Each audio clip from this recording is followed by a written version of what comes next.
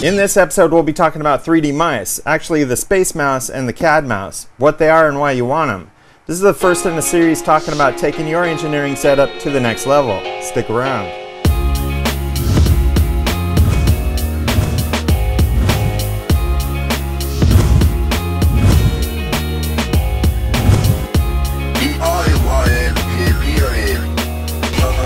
So I'm going to start by setting the context. Now, I've been using computers for over 38 years. What? Yeah, seriously.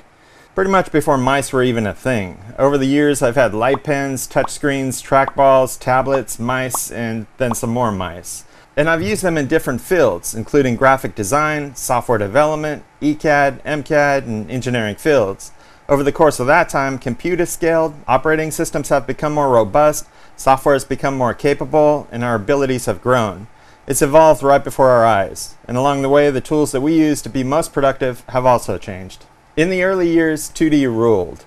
Whether it was Adobe, CAD, or Eagle, 2D was all you needed, and the mouse had long ruled supreme for its ability to integrate us with that 2.5D world on the computer. Lots of specialized devices have been introduced along the way with niche applications for a specialized purpose, devices that fill a need, complement an operation, or enable us in impossible ways. If you spend any amount of time in a 3D modeling environment, you know that a Cartesian-based input device isn't the best tool for the job. And while modifier keys can augment the input to work in lots of ways, it's not natural, efficient, or elegant in giving you the experience of working in 3D space. A 3D mouse, on the other hand, provides a way to move in any direction or rotation on any axis in a way that feels natural for 3D tasks. Today I'm sharing the 3Dconnexion SpaceMouse. It's a 3D mouse that does everything I mentioned and more. But before I get too far, it isn't intended to replace your existing mouse. It complements your mouse and becomes your interface for many 3D design environments. It's a 6 degree of freedom input device for camera perspective, basically,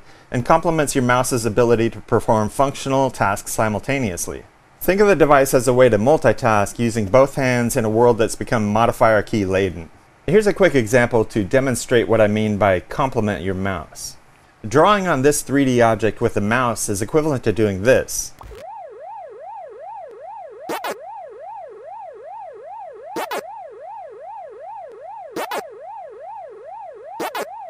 And drawing on the same 3D object with a SpaceMouse and a mouse is like doing this.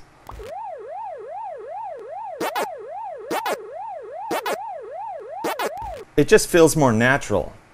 I feel fully engaged in the activity, and I no longer feel constrained by using a single hand with modifiers to do everything. In its most simple form, that's what the SpaceMouse does. It lets you use both hands as input devices in different ways, simultaneously. For those of you that work long hours designing and modeling in 3D space, that alone is a huge leap in ergonomics and productivity. Using the device in Fusion 360 and other professional MCAD software is like sticking your hand virtually in the screen and grabbing your object. All the ways that you can push, pull, twist, and tweak the cap are reflected on your object. It's incredibly satisfying, and using your left hand, which would otherwise be pressing modifier keys for mouse movements.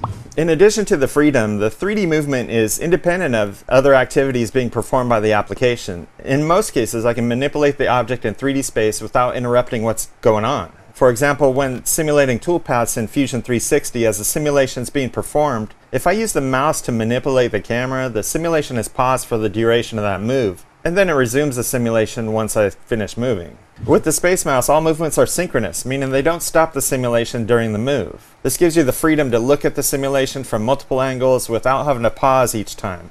Get it? These small things contribute to your productivity. In addition to being a natural fit for 3D space manipulation, the SpaceMouse is also useful for hundreds of 2D software applications. You can find a complete list of compatible software on their website, which I linked in the description below. In most cases, a SpaceMouse will provide zoom, pan, and macro capabilities that would otherwise require modifier mouse moves, like using Control, Alt, Shift, etc. Again, these are productivity gains that will allow you to manipulate your work in parallel with getting things done faster. So now that you understand the general benefits of the SpaceMouse, let's talk about the different options. The SpaceMouse comes in 3 versions, and while you may be satisfied with the controller cap's 6 degrees of freedom alone, each version builds upon that to add additional buttons for hotkeys, modifiers, and preset views. This reduces the need to ever move your hands to the keyboard. The standard model provides the high-resolution controller cap and 2 buttons. The 2 buttons display a fully programmable on-screen radial menu that you can perform your favorite application hotkeys with. The display comes in wired and wireless models. Now if you find yourself just making minor edits the majority of the time, this may be the right model for you. All the benefit of the controller cap without the big learning curve. Stepping up to the SpaceMouse Pro offers 15 fully programmable buttons, the default layout consisting of 4 user buttons, 4 modifier, and 6 view buttons. All these buttons can be programmed however and whatever you want them to be. They can perform macro key combinations, application-specific commands, and even launch external applications. The Pro model comes in wired and wireless models as well. If you're interested in the flexibility of having 15 programmable buttons and you're okay with the associated learning curve, then this model may be the right fit for you. The keys allow you to do some serious work, reducing the time you need to interact with your keyboard. But if you're the hardcore engineer spending more than several hours a day in MCAD, ECAD, and design applications, then you'll want to look at the Enterprise model. This model has an LCD display and 31 programmable buttons. This thing is stacked with functionality, and the default configuration includes 12 application-specific user buttons, 8 modifier buttons, 11 view buttons. As with the Pro, these can all be customized to your specific needs. The LCD panel is a nice touch to visualize the application-specific buttons. The display updates as you move between apps and is very useful as a quick command reference. This sort of visual feedback is great when the commands are dynamic as they are here, and with all these buttons it's a big help. If you're a serious professional and want to plug in and be your most productive, then this is the model for you. It's going to take some time to personalize it to your specific needs, but once you do, you'll have the best setup. When using the device, the controller cap feels like it's floating in space. It can be twisted and moved in any of the 6 degrees of freedom with ease. And upon release, it just returns to center. All of the buttons have a silent tactile feel, give you good positive feedback. And the device surface has a soft touch feel and a high gloss LCD panel. It's very high quality and has good wrist support. The only sacrifice this model makes is in portability. It only comes in a wired version and the device is substantial, weighing in at 752 grams or 1 pound 10 ounces. Additional specs can be found on their website if you want to size it up. This model provides the most capability of the 3 and it's basically the Lamborghini of the SpaceMouse line of products.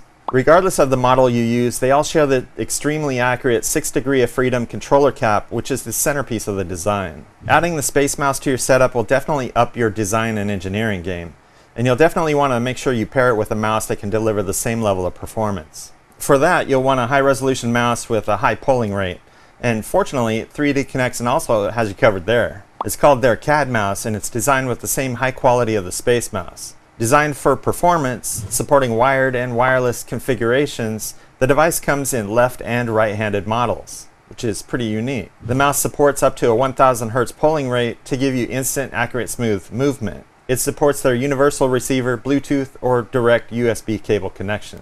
The mouse has 5 programmable buttons, a menu button, and a tactile wheel.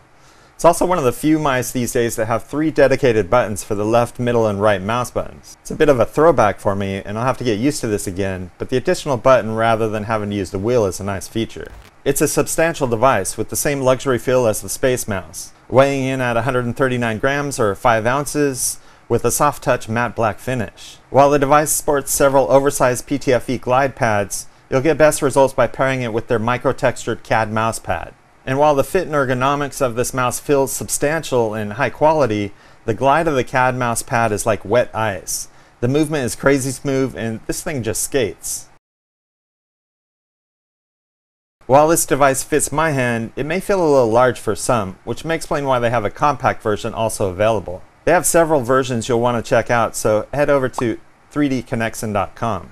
Now I could go on about the differences that these two devices will make on your experience and how much more productive I am in using Fusion 360 and other design software, but there's really nothing I can say that will let you experience it for yourself. My only advice is, if you're becoming more serious in engineering, design, or CAD fields, this is something that I'd recommend you invest in.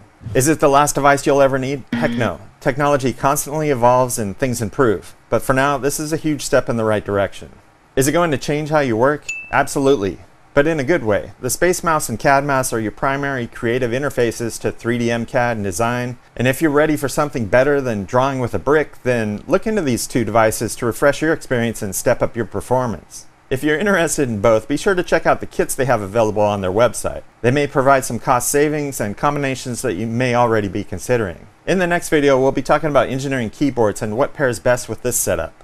So be sure to subscribe to the channel and ring that notification bell to be the first to know when that's released. That's going to do it for this video. If you like this particular episode, give it a big thumbs up to let me know you care.